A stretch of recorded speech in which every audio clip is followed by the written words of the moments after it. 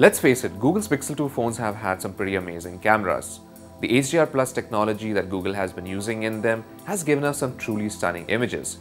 Now, with the Pixel 3 and the Pixel 3 XL, Google is making its camera even more smarter with on-device AI and machine learning.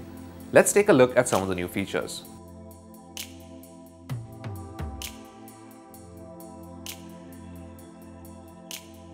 Good photography is always about capturing the right moment at the right time, but not everything's under our control.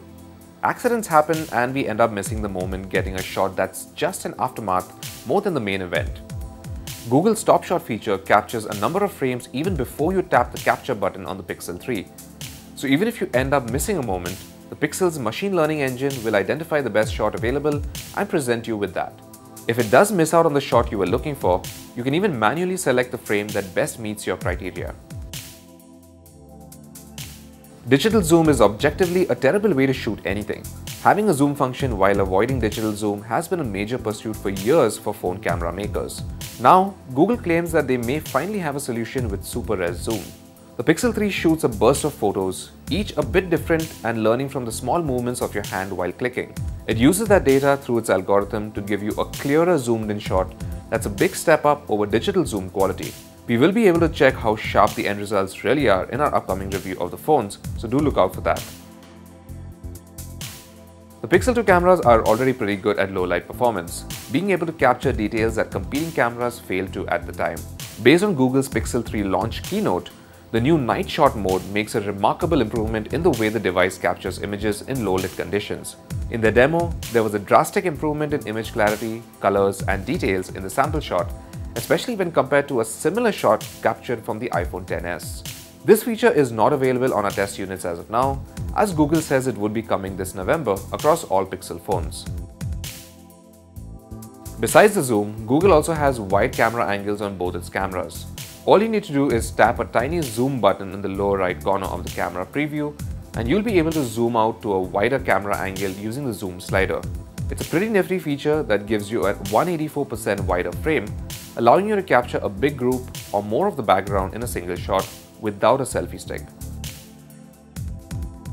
Google's AR stickers have been upgraded. The new playground characters look a lot more realistic, adapting to the surrounding lighting conditions to give you realistic renders. The characters on screen also react to your facial expressions and motions to give you a better interactive experience than AR stickers ever did. We tried the Iron Man character and it seems to work as described. But once again, we'll have to put this feature through our review process for the final verdict. The feature will be rolled out to Pixel and Pixel 2 phones as well later.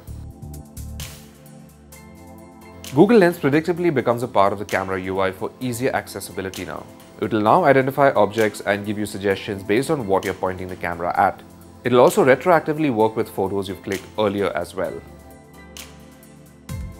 In case you can't reach the Pixel 3's capture button or just want to place it somewhere and capture a selfie, you can use its photo booth mode.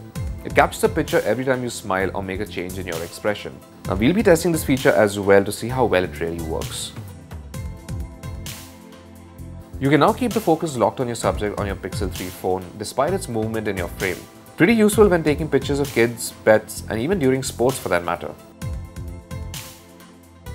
Another feature that hasn't been implemented at the time of recording is the depth of field adjustment in the Pixel 3's portrait mode. You can, however, have interesting color filters based on the depth algorithm. Now all these accompanied by free unlimited cloud storage for high-resolution photos till January 31st, 2022 makes the Pixel 3 and Pixel 3 XL pretty enticing options. How well do they actually perform though? You'll have to wait a bit longer for our full review.